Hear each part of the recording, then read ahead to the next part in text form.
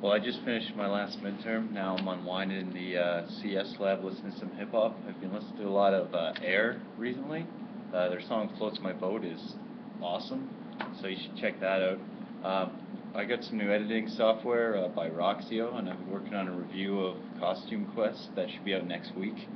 And I'm also working on a new cheap game of the week for this weekend to revive that series.